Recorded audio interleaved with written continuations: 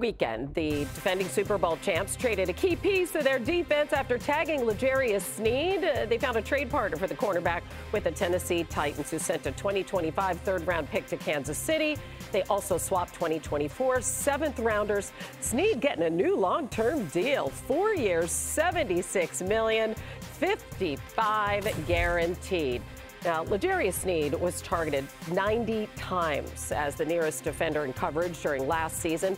He did not allow a single touchdown pass. That's the most targets faced in a season by any player without allowing a touchdown since 2019. And Stephon Gilmore, who was the NFL's Defensive Player of the Year that season. All right, so we all know, and Patrick Mahomes said it on multiple occasions, that Chiefs defense carried Kansas City for a good portion of last season as the offense struggled to find their way. But they always seem to absorb these personnel losses. So, Acho, how do you think this will impact the Chiefs as they look to three-peat? I think it'll be a very minimal impact on the Kansas City Chiefs. As crazy as that sounds, why do I say that? Why?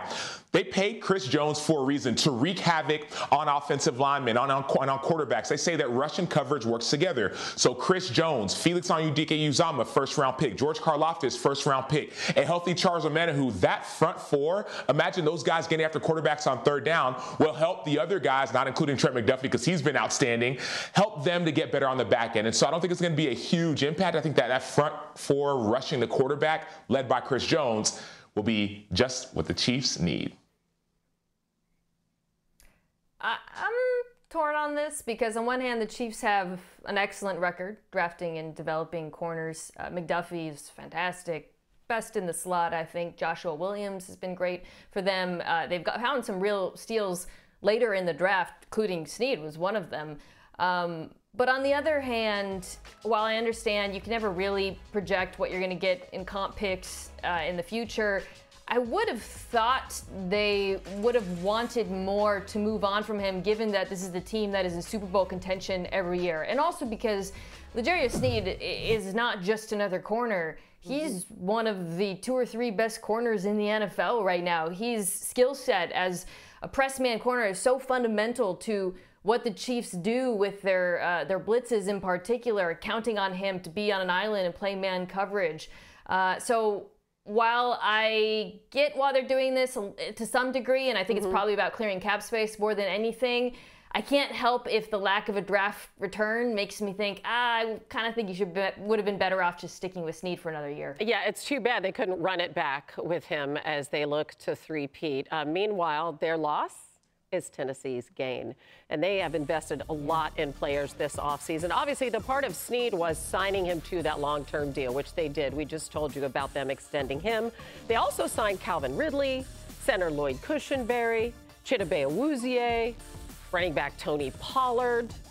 Obviously, Derrick Henry is gone. So we're going to bring Dan Graziano back now from the owners' meetings in Atlanta. We look at all this work they've done, putting into that roster there in Tennessee. What does this tell you about their level of trust in their young quarterback, Will Levis, going forward?